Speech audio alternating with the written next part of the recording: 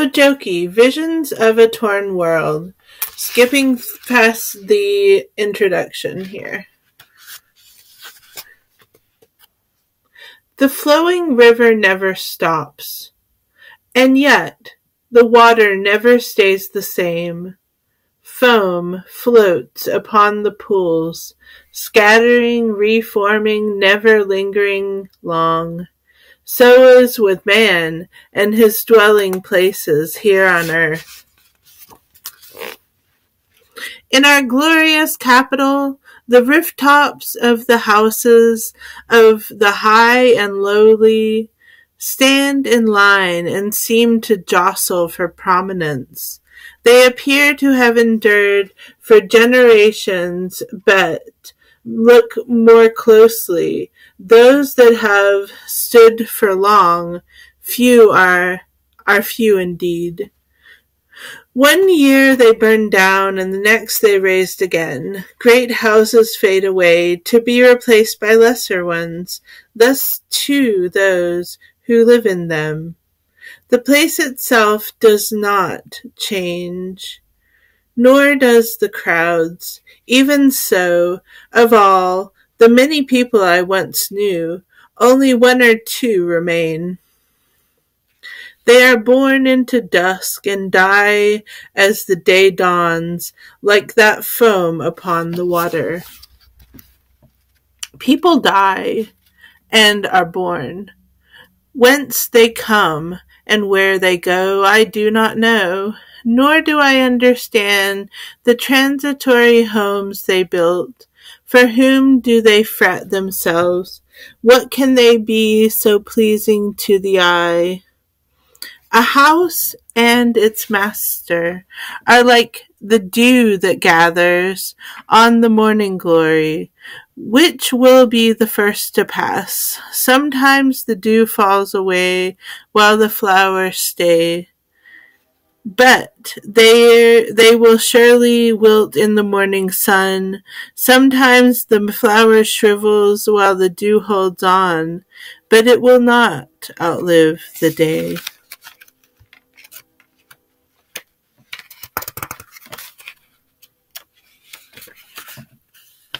In the 40 or so years since I reached the age of to understand the heart of things, I have witnessed many awful happenings. One night, long ago, it would be the 28th day of the 4th month of the 3rd year of August, a loud wind was blowing. At 8 o'clock, a fire broke out in the southeast of the city, then spread north and west. The fire finally reached the south gate of the palace. This gate, together with the state chamber, university hall, and office of the interior, all burned to ashes in one night. They say it started at Higuchi Tominokoji, the lodgings of the company of dancers. The wind blew wildly, this way, that way, and the fire spread like an unfolding fan. Houses far away engulfed in smoke. Closer by, hungry flames licked the ground. Sky crimson all about. Cinder flashing, lit by fire. Flames driven by unrelenting gusts. Flew whole blocks. Who in all this would be so scared to death? Some, suffocated by smoke, fell upon the ground. Some, swallowed by flames, died at once. Some, scarce able to save themselves, lost their worldly goods, all their worldly goods, many treasures reduced to ash. Dreadful loss.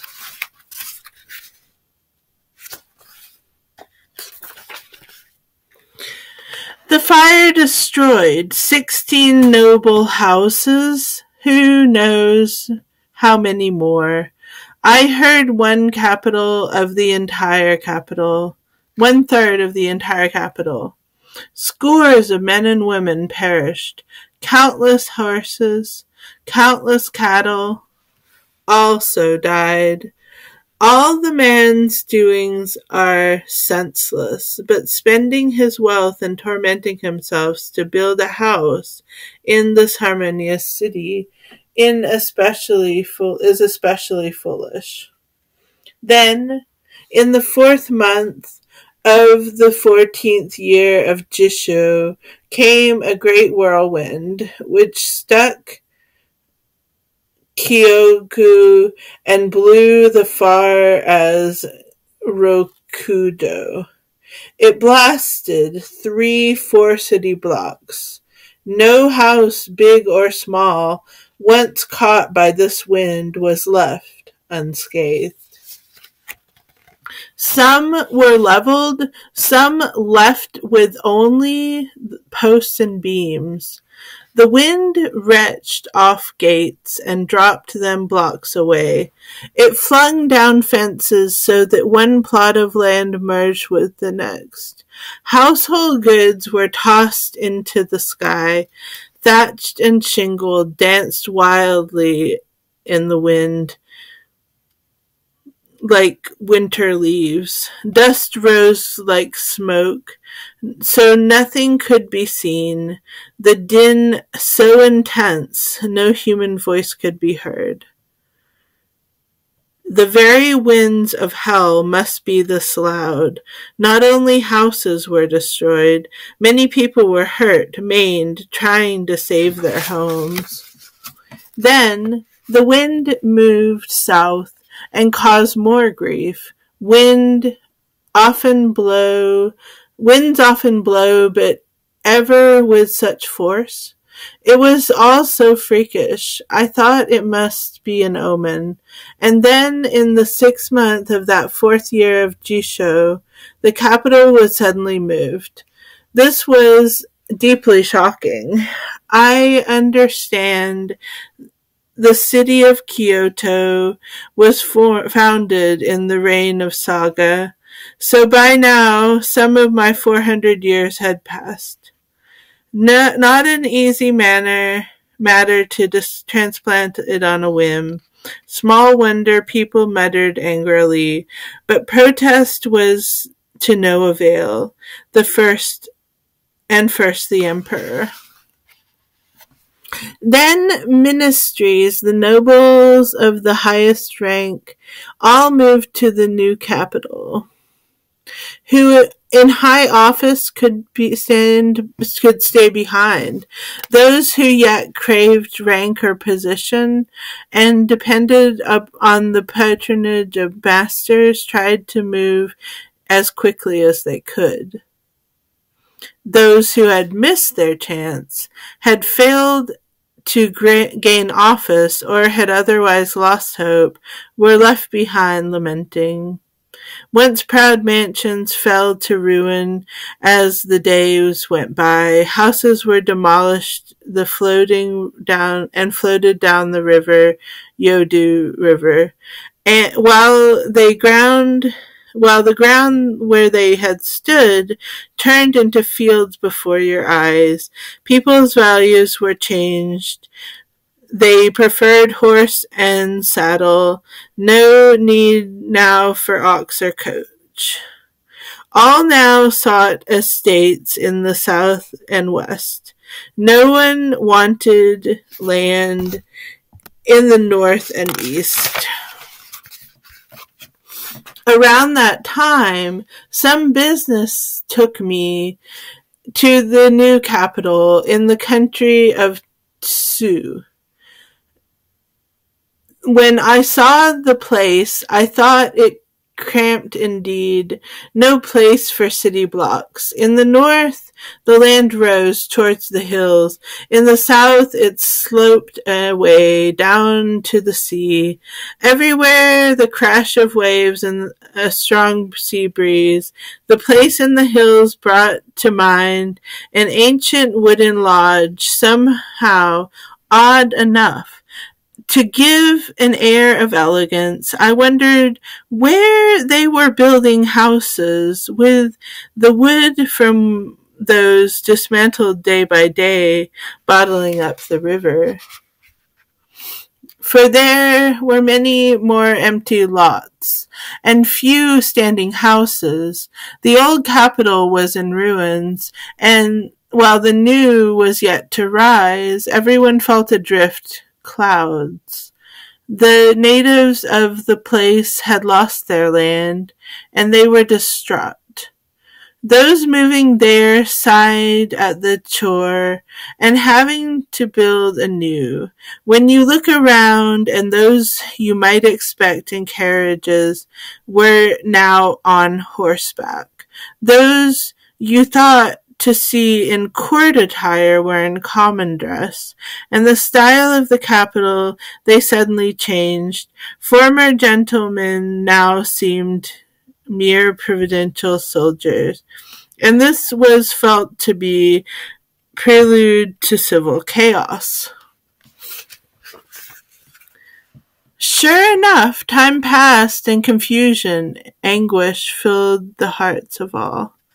Indeed, grievances were so acute that this same winter the capital was returned, but what the houses now destroyed, they could not be built again exactly as before. I have heard that the distant past, this nation was governed with compassion by certain wise rulers. The palace was thatched with common reeds, and eaves left ragged. When the emperor saw smoke rise thinly from the people's hearths, he waived already modest taxes. This was an act of mercy, a desire to help his people, to understand the world of today, hold it up to the world of long ago. Later, was it the Yowa era? So long ago that I forget, came a famine lasting 2 full years brought such misery. First in spring and summer there was drought, then in autumn gales and floods. These terrible events came one upon another. Finally the grain crops failed. People plowed in summer and planted in summer, but in vain. There was no happy bustle of autumn harvest, of laying away in winter. In every region, people gave up farms and homes. Others left for the hills. Many prayers were chanted, rituals performed, with no result. Kyoto always has relied on the countryside, but now supplies stopped. And soon all dignity was lost. People steeled themselves to sell off possessions now of no value. There was a little trade, but grain was worth more than gold. Beggars were many in the streets. Clamor of suffering, sorrow filled the air. In this way, the year struggled to its close. There was hope. Things might improve that following year. But then, on the top of it, the Great Plague broke out. Stood the world upon its head. Everyone was starving. Time passed and things grew worse. People seemed like fish in a shrinking pool. Decorously dressed folks in hat and gaiters went from house to house frantically begging. Even if as you watched, stricken people walking by would suddenly fall. So many bodies of the starved lay in the streets hard by the walls of houses. Since there were not removed, there rose a dreadful stench. It was more than people could bear it to look upon the rotting corpses. Worse still beside the river, not even room for horse or cart to pass. The woodcutters all starving, firewood disappeared. With nothing else, some tore down their homes and took the wood to market. It was said the value of this wood was not enough to live on for one day. Then I baffled finding kindling painted red, and catching glimpses of gold leaf. I inquired and found someone had been reduced to breaking into temples, stealing images of Buddha, tearing out the fittings of the walls, and chopping them to bits. Sinful times, that I should witness such a dreadful thing. But then so many other sights, and to break the heart. Loving couples the one whose love was deeper, always died first. They held back, gave the meager food to their dearest. In families, parents always were the first to pass away. I saw babies lying and sucking breasts, unaware their mothers were already dead. A certain monk, Kyojo Hoin of Ninnaji, felt great pity for the multitudes of dying. When he came upon a dying man, he performed last rites, traced the holy mark upon the brow to tally of the dead. He counted 2 full months. On the streets of Kyoto, bound north and south by Ichiju and Kujo, east and west by Kyoto and Suzuki, the corpses numbered 40,000. This did not include the many, many dead before or since. And to this, the outskirts, by the river of Shirawi, Nishinokyo, the other parts and the provinces along the 7 highways, dead without numbers. I hear tell of another such calamity in the past, in the days of Emperor Sutoko, in the years of Shoshu. But I know nothing of that time. All I know is that it was the very worst I've ever seen. Soon, I wonder. Now, when is it? A great quake shook the earth. This, too, was a terrible event. Mountains fell and filled the rivers, and the sea heaved and flooded the land. The earth itself split and water gushed out. Giant rocks cracked and rolled down into the valleys. Boats along the shore were helpless in the waves. Horses on the street stumbled as they walked.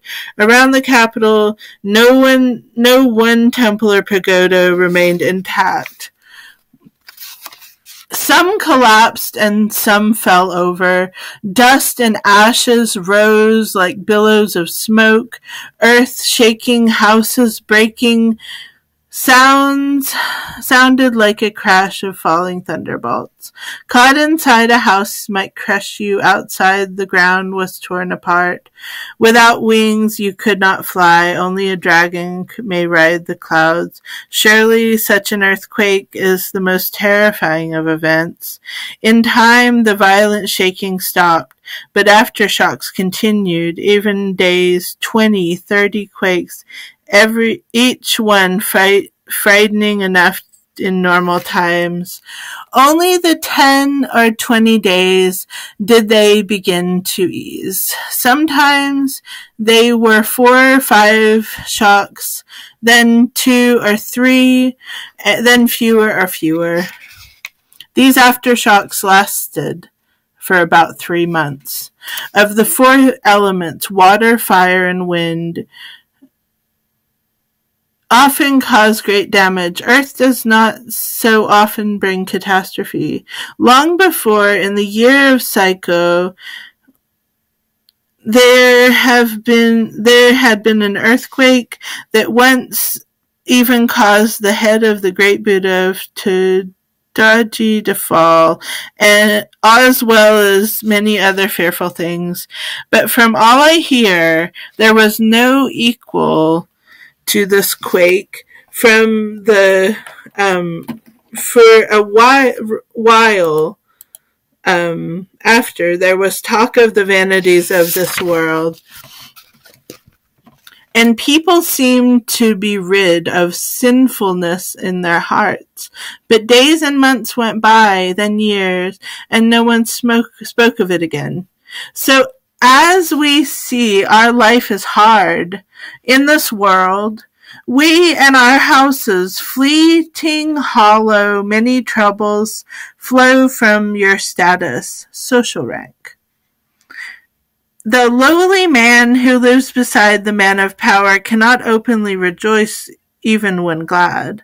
And when sorrow becomes intolerable, he never can cry out. His anxious air, his constant fearful trembles, are those of a sparrow near the nest of a hawk. The poor man who lives near the rich man is shamed by shabbiness. He goes on in and out by day or night without self-effacing air. He sees the envy of his wife, children, servants. He knows the rich despise them all, and his heart is troubled. Never, never can he find peace. If you live among crowds, you cannot flee when fire breaks out. If you wish to live far from others, traveling is hard, and there is a danger to thieves. The powerful are greedy. Those who stand alone are always mocked.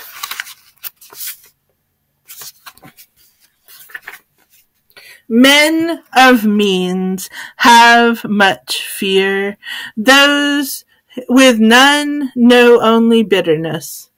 If you entrust yourself to the care of others, you will be owned by them. If you care for others, you will be enslaved by your own solitude. If you conform to the world, it will bind you by hand and foot. If you do not, then it will think you mad. And so the question, where should we live and how? Where to find a place to rest for a while? And how bring ever short-lived peace to our hearts? As for me, I came into property from my father's mother. I lived there for a long while, but then came death, my family split, and I came down in the world. Memories were warm, but I could not stay, and after 30, by myself, I built a house 1/10 the size of my former home. I built a simple living place, but had no means to build what most would think a proper house. I put the outer walls, but I could not afford a gate. I set up a bamboo poles as shelter for my cart.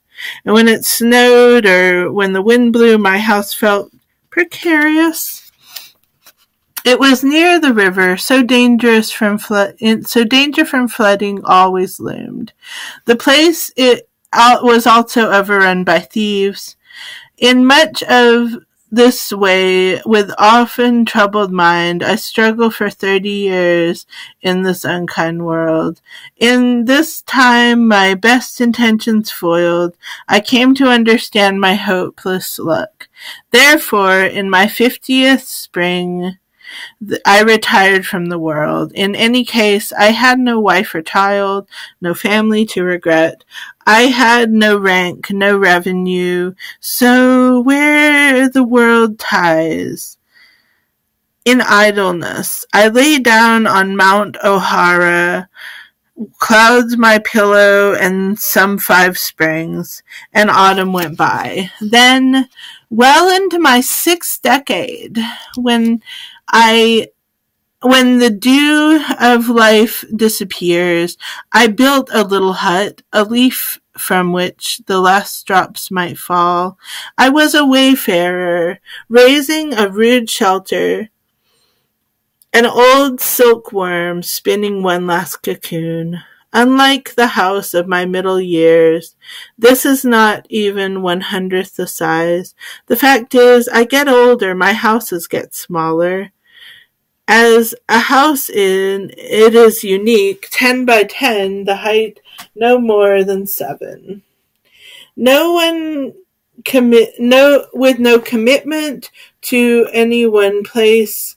I laid no claim to the land. I laid planks often the ground and covered it simply.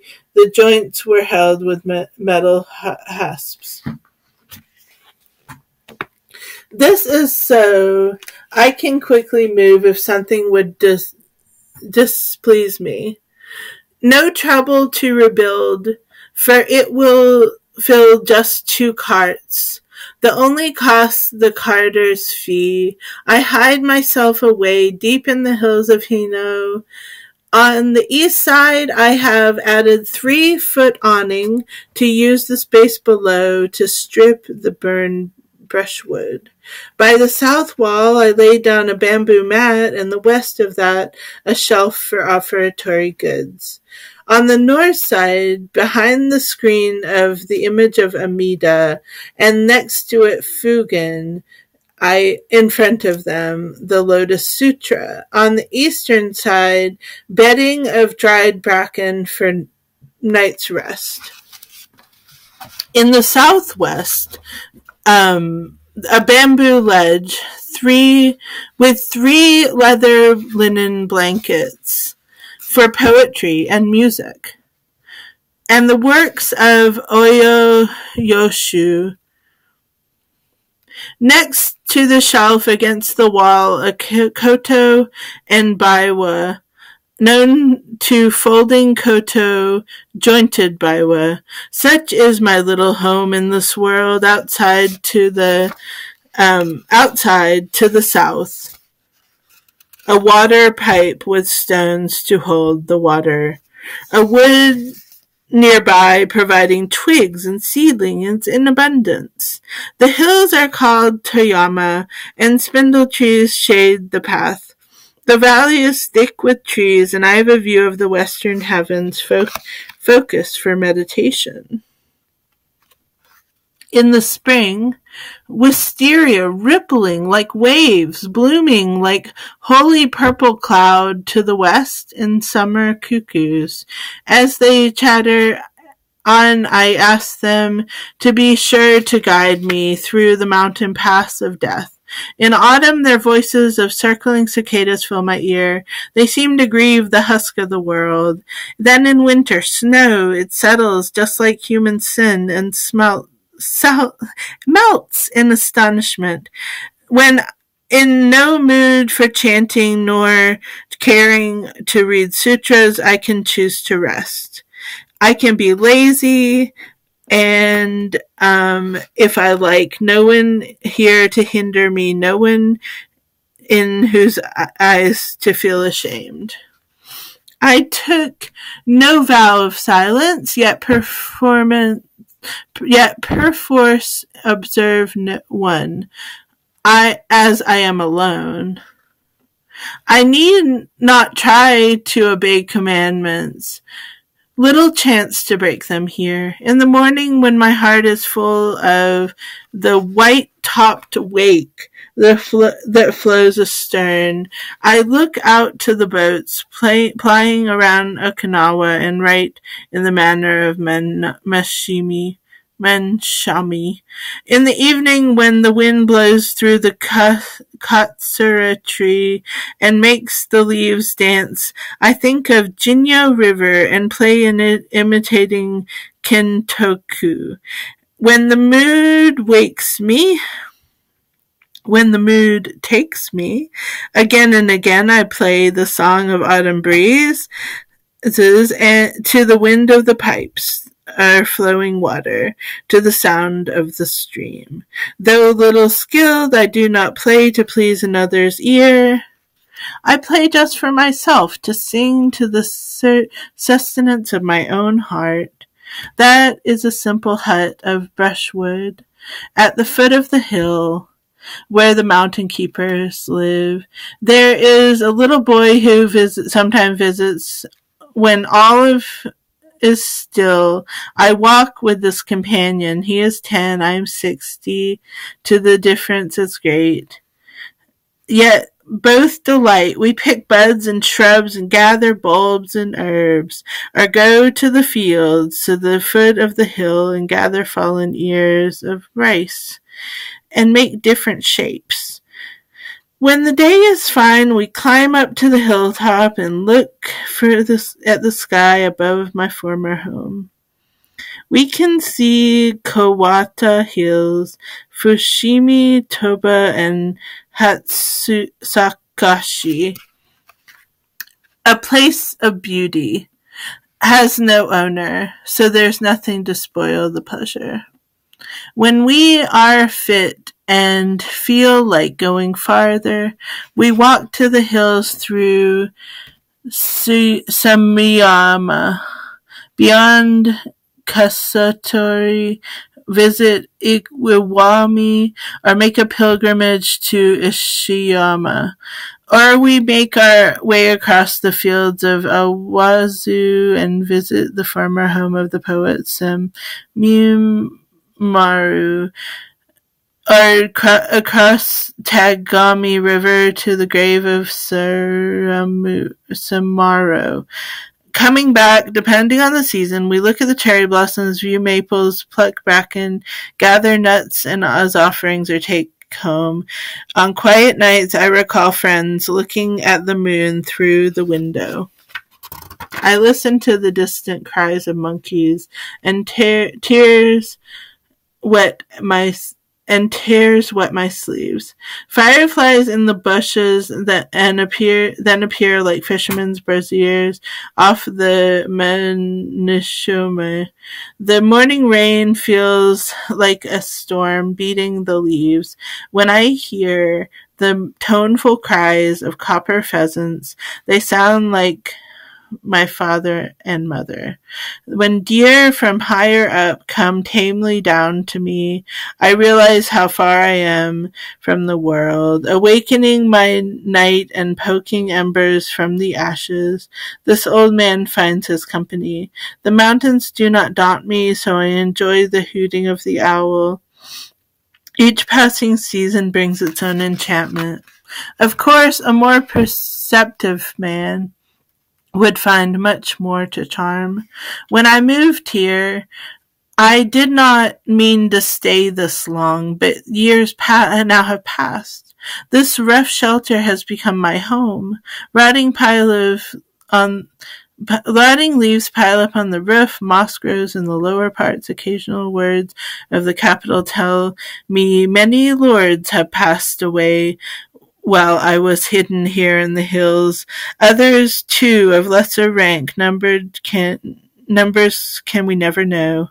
I wonder how many houses burned down by the constant fires, but nothing happened here in my little hut. Small as it is, there is a room to sleep at night and sit by day, space enough for one man. The hermit crab prefers a tiny shell awareness of its needs. Osprey live by the rocky coast and fearing the world of man. And so with me, I know my needs and I know the world.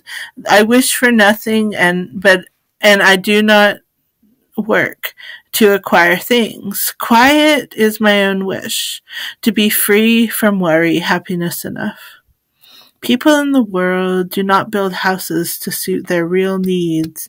They build houses for wives, children, retinues, or they build for friends and those around them. Some build houses for masters and teachers, or even for their treasures, oxen, horses. I have built one for myself alone. You may wonder why. The world today has its ways, and I have mine. I have no companion here. Even if I built bigger, who would receive here? Who would I have lived to live in it? In their friends, people see like certain affluence and ready smile. They seldom care for the warmth and truthfulness. So why do you find your friends in song and nature? Why not? Servants valued tangible rewards as well as constant favors. They seek no care or sympathy, nor contentedness or harmony. Why not be your own servant? But how to be a servant? When there is something to be done, employ your body. It is hard yet simple, and using someone else and being obliged. When you need to go somewhere, use your feet. This is too hard, but not as hard as worrying about a horse or a saddle, ox or cart. Now as I divide my body and give it twofold purpose, my hands are servants, my legs are my carriage. This suits me well. My heart knows my strength's limit and makes me rest when I am tired. I work again when ready. I exert myself, but never to excess. So even when fatigued, I'm not distressed. Always walking, always working makes my spirit strong. Why rest without need? Using others is a sin. Why should I wish to use another? Just the same with food and clothing. My clothes are arrowroot. My bedding hemp. I make do with what I find for dress. Starwort from the fields, berries from the hills are all that we need of sustenance. I need of sustenance. Not mingling with society, my appearance does not matter. My food being meager tastes all the sweeter. But I do not speak of those pleasures to reproach the rich. I just compare my life with the present. Reality depends upon your mind alone. If your mind is not at peace, what are the use of riches? In the grandness hall will never satisfy. I love my lovely dwelling, this one-room hut. Sometimes I go to the capital and I am aware I look like a begging monk where I return. I pity those who seek the dross of the world. If you doubt my words, consider the fish and the birds. Fish do not hate the water, but then none can know the happiness of the fish unless he is one. Birds love the woods, but if you are not a bird, you will never know its truths. A quieter life is much the same. How would anyone know it without living it? The moon of my life is setting. The life now left me sinks into the hills. Any time now I may descend to the darkness of the river below. To what end do I pour this out? Buddha taught me we must not be attached. Yet the way I love this hut is itself attachment. To be attached to the quiet, serene must likewise be a burden. No more shall I waste seeking useless pleasures. The morning is quiet, and I have meditated much on the holy teaching. This is what I ask myself. You left the world to live in the woods, to quiet your mind and live the holy way. But though you appear to be a monk, your heart is soaked in sin. Your home is modeled on that of Vimalruti. The present practices are not mindful, and those of Sudipantaka.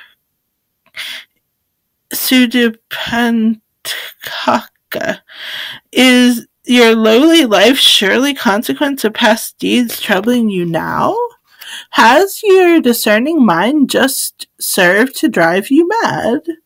To these questions of mine, there is no answer. So now I use my impure tongue to offer a few prayers to Amida, and then some silence.